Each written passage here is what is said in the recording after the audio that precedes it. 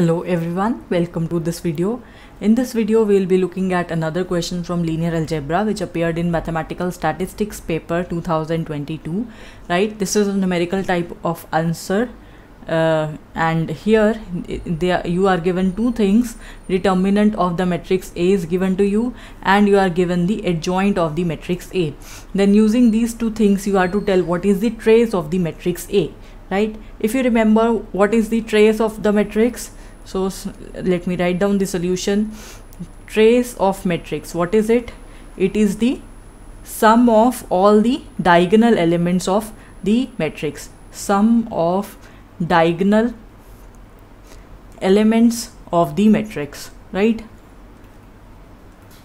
So that means in order to know what is the sum of the diagonal elements of the matrix, first of all you should know what are the diagonal elements, then only you could perform the sum. And moreover, in order to know the diagonal elements you should know what is A. So that means we require to find what is the matrix A, right? So this is the first thing that we wanted to do here. And how do you calculate A given the adjoint of matrix A? So we have this formula. So note down this formula. You have A is equal to plus minus of 1 divided by square root of modulus of the determinant of adjoint of the matrix A multiplied with adjoint of A. So you have the adjoint matrix, so that means we are required to calculate the adjoint of the given matrix, right? And then we have to calculate the determinant of that matrix and take its square root, right? So these things are required here. So this is the formula. So first of all we'll be calculating what is the determinant of this adjoint matrix A, right? So you are given the matrix adjoint A as 1, minus 1, 2, right? 5, 7 and 1, and then you are given the values minus 1, 1 and 1. So this is the matrix that is given to us, right? Adjoint A.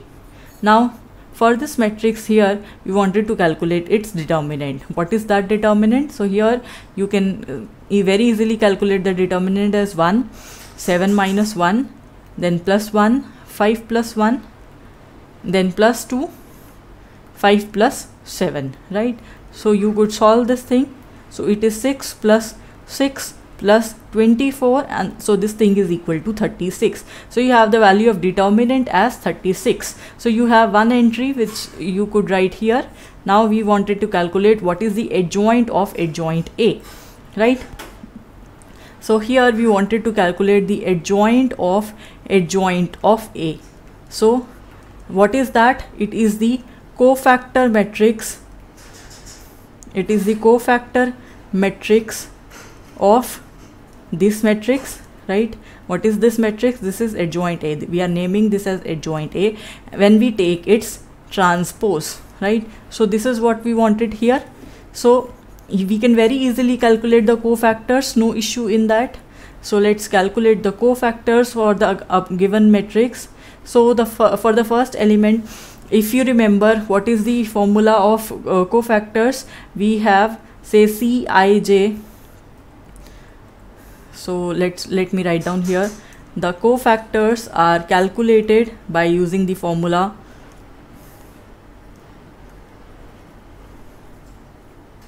Suppose you wanted to calculate the cofactor which is present in ith row and jth column, so it is calculated by taking minus 1 raised to the power I plus j times of the minor I plus j. And how, where, let me write down where, what is Mij? It is the corresponding minor at ith row, the minor at ith row and jth column, right? So this is the formula. So according to places, this is position A11. So here we have the indexes I as 1, j as 1. So what would be the cofactor here? What would be the sign? It is plus, it is minus, it is plus, right? This is minus, this is plus. For this position, what is the position? It is A, 2 and 2, right? So the position here is minus 1 raised to power 2 plus 2 times whatever is the minor, right? So here the sign would be positive. Minus 1 raised to power 4, that is a positive thing. Again, here for this position we have A23 position. So we have minus 1 raised to power 2 plus 3 times of M23. So here the sign would be minus 1 raised to power 5. So the sign would be equal to negative. So we have negative here and positive here. And what should be the values here? You could very easily calculate the values as well. What is that? According to minor, if you see, if you wanted to calculate the minor at this position, so you multiply this thing with this thing, subtract this thing with this thing. So you have the value 7 minus 1, that is 6 here. The next value would be obtained when you look for the minor of minus 1 here in this matrix. So what is the minor of minus 1 here? You multiply, you just delete this row and the same column. So you multiply 5 with 1, so that is 5, minus of minus 1 with 1. So that is 5 plus 1, that is 6. So you have minus 6 here. Similarly, you calculate all the other values. That's very easy, and that you have already learned about in the previous and lower classes. So let me just write down. Minus 0 is nothing but 0 only, so there is no need to write minus here. This element is 0 itself, and the last entries, they are 15, 9 and 12, right? So this is the cofactor matrix. When you take the transpose, it would be the adjoint matrix. So it is 6, 3 and 15, then minus 6, right? Minus 6, 3 and 9, then 12, 0 and 12. So this is the adjoint matrix for the given matrix adjoint A, right? Now what we wanted to calculate? We wanted to calculate A. So A is your plus minus 1 divided by square root of the determinant of adjoint A. This is the formula that we are using here. So in this formula, what is the value of the determinant of adjoint A? It is 36. So we will write the square root of 36 here, multiplied with this matrix that we have just computed here. So what is this matrix? It is, so the matrix is 6, 3, 15, minus 6, 3 and 9, 12, 0 and 12. Actually in exam you do not have to compute all the entries. Why? Because we are only interested to know about the diagonal elements which would give us the trace. So you could save your time in the exam by just calculating the diagonal elements here, right? So what is the value here?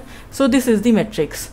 You could solve the complete matrix, or you could just do the calculations required. So we just go on to the trace of matrix A. So what is that? It is the sum of the diagonal entries. And what is the sum of diagonal entries? It is 1 divided by 6 into this element. This is the first element.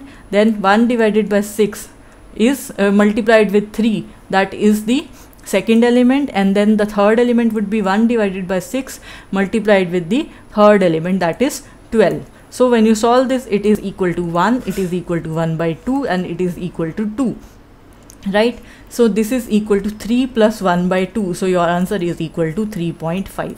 So this is your final answer, right? So let me write down the final answer here in the question. So the answer is 3.5. So I hope you understood this question well. Well, that is it for this video. Thank you for watching.